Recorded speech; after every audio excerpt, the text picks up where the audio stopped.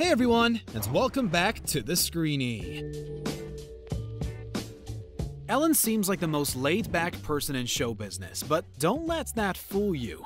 When it comes to her show, this lady has rules. The audience always looks super happy on Ellen, which is surprising given how much they have to go through simply to get a seat. It's not all plain sailing, and a lot is required of the guests that you might not have realized. So, before you try and get a spot in the audience, check out these rules Ellen makes her guests follow. Before we begin, make sure to subscribe to our channel for more amazing videos about your favorite movies and TV shows. No real cameras.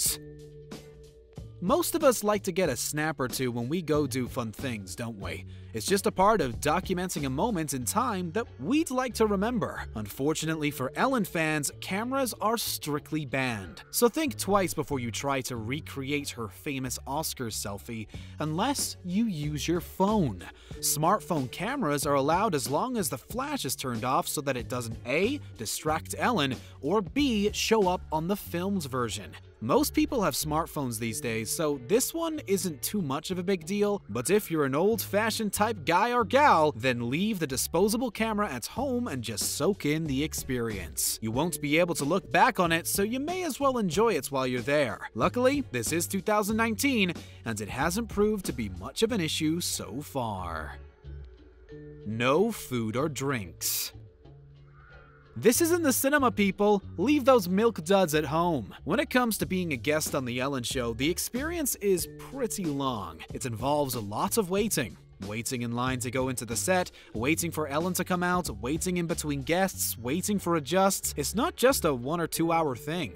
That being said, guests can get peckish. Audience members are allowed to eat when they're in the waiting line, but strictly forbidden to eat once they're in their seats. Why? Let's look at this objectively. Who wants to turn on their TV set and see a bunch of random people stuffing their faces while Ellen looks on from the stage? It's just not the done thing. Ellen isn't the only one to put a ban on audience snacking either. In fact, it's pretty much a rule for any show that has a live audience. It's messy, and no one wants to see that. Plus, think about the poor crew that have to clean up afterwards. Better safe than sorry. Colorful clothes only. When you think about The Ellen Show, you think about fun and laughter, don't you? Ellen has built an entire empire on being the happy, smiley, light-hearted talk show host. There's no in-depth questioning of celebrities, very few hard-hitting questions, and everything is always wrapped up in a joke. With that being said, it's important that the audience also keep the aesthetic going by wearing bright clothes and leaving the black at home. Nothing is strictly banned, but Ellen asks her guests to wear happy colors that pop out, rather than boring black or white, unless it's paired with a fun color. Jeans are fine too, as long as they're dressy and not the same pair you've been doing the gardening in for the last 10 years. It's not unheard of for guests to be turned away if they look too scruffy to be on camera, so if you're planning to be on the guest list, then it might be worth taking a trip to the mall beforehand. Gifts must be declared. Ellen fans are among some of the best in the world, so it's not surprising that audience members often bring the star gifts in the hope that they may be able to meet her in person. Sadly, it's just not safe these days for items to be sent straight to the host, so guests are asked to let security know. They will then be directed to a special checkpoint where guards will look over the item in question before deciding if it reaches the generous. The star never accepts the gifts herself, but hey ho, that's the world we live in. Is it kinda crappy that we have to do this? Yeah, but it is 2019, and the last thing anyone wants is for someone with bad intentions to get the opportunity to do something nasty, especially when it concerns the First Lady of talk shows. Ellen must be protected at all costs! Tickets can't be sold. Maybe you've landed Ellen tickets, but suddenly realize that you can't make it. What a bummer, right? Never mind, reimburse yourself for the travel expenses you've already paid for by selling the ticket on eBay.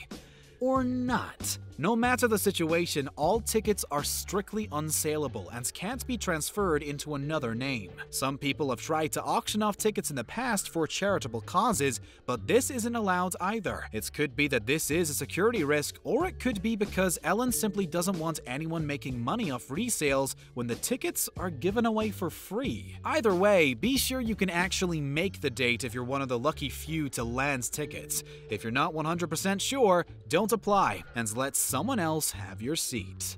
You can't be shy. We've all seen Ellen pick out audience members who have a surprise in store that they didn't know about. Guests often look shocked and mortified when they're plucked out of the audience, but it's usually for something good. Even if you're not picked on specifically, ticket holders are expected to get up and interact with the show when Ellen requires it. There's a lot of dancing. With that being said, if you're shy and don't want to shake your moneymaker on screen, then you're better off going to see the Dr. Phil show. Ellen asks all of her audience members to be ready to fully participate in anything that she has coming, from Magic Mike Live to her opening numbers. It's all about the full experience. One audience member that traveled all the way from Australia didn't expect to be on her feet for so long during the taping, explained that they all boogied on down for a solid 25 minutes before the host herself made her way onto the stage. After a long standing ovation, she then danced into the audience before everyone finally sat down. 2 weeks' notice for special needs. If you've got any form of physical disability, then going to the theater can be a difficult experience. Some people aren't equipped to deal with special needs, which can be a huge downer for any day out. The Ellen Show goes above and beyond to make sure that everyone is catered to, though, as long as they are made aware of the requirements 2 weeks before the day. The show emails fans once they've confirmed their attendance and asks them to reply directly if they need anything in particular. That's pretty amazing considering most venues don't bother, and you have to either contact them yourself or turn up and hope for the best. This is Ellen though, and she's big on inclusivity, so you can bet your bottom dollar that she's going to roll out the red carpet and make everyone feel welcome. Dance Row guests must be happy.